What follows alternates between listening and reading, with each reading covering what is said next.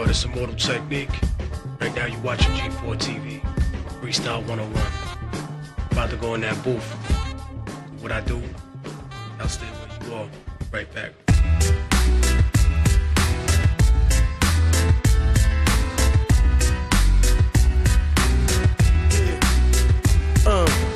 I won't rhyme about putting a hole in your dome. I get Israeli on you. I put a hole in your home, holding a chrome rocket propelled grenade launcher. I get paid to murder motherfuckers like the Carters. Weapon scandal, I handle the gamble of making examples. Hannibal, elephant, trample, mandible samples. Curb serving all you little bastard niggas. It's not a movement if you don't own your masters, nigga. You asked me to spit a freestyle, but here's the difference. A freestyle is some shit that was never in existence. Like the shit that I'm kicking now. The shit with the know-how, the shit that I'm proud. And yo, Immortal Technique, the last Mohican on the warpath, kid. Should've gone to jail forever for the crimes that I did, but I'm chilling like a Frigidaire. I never care. Immortal Technique, the freestyle off the mental. Immortal Technique, I don't recognize this instrumental, but I guess you made it up just a moment ago. I'm rocking it slow, I'm rocking it fast. Immortal Technique, I was never late for class, I just didn't show up. Fuck it, Immortal Technique, rolling truck.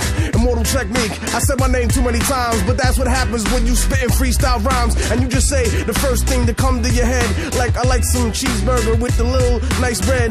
Fuck it, I rhyme about whatever, I'm kinda hungry. Immortal Technique, my pocket's full of money and some of y'all ain't, but if you mad at me, then fuck you, nigga. And I can still freestyle and that didn't rhyme, it's just offensive and it just gets relentless. Immortal Technique, not repetitive, but except when I say my name, not a sedative. It gets you lived up, it gets you crazy, it gets you hyped, it gets you ready to fuck your girl tonight. That means I'm responsible for your baby being born. I'm responsible for a lot of shit. You could call me a terrorist, cause I attack in response. Immortal Technique, yeah, I drop bombs, and that's what happens. Immortal Technique, never been platinum. I guess I said my name so many times, but that's so you could remember it. So many rhymes that I spit, and that's the way we market shit.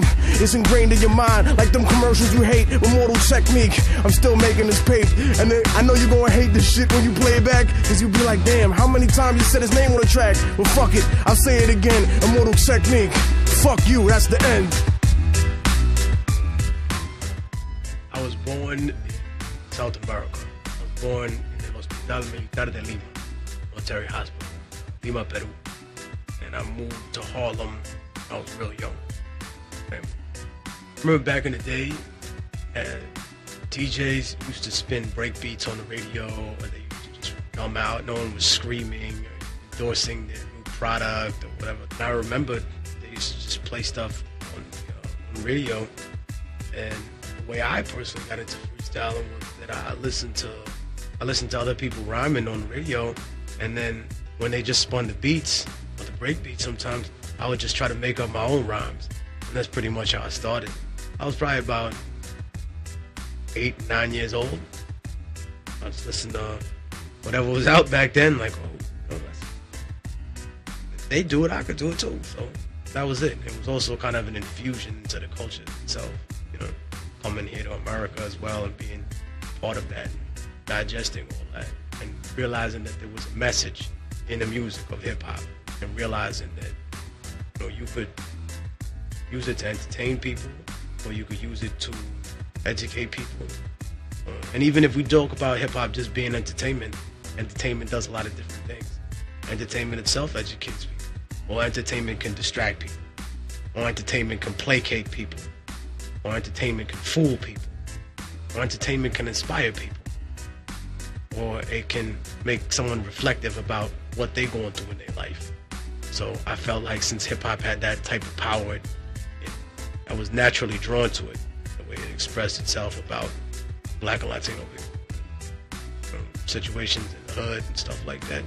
But freestyle itself, I think, was the ability to just out of nowhere create your own world right there in that medium of hip-hop.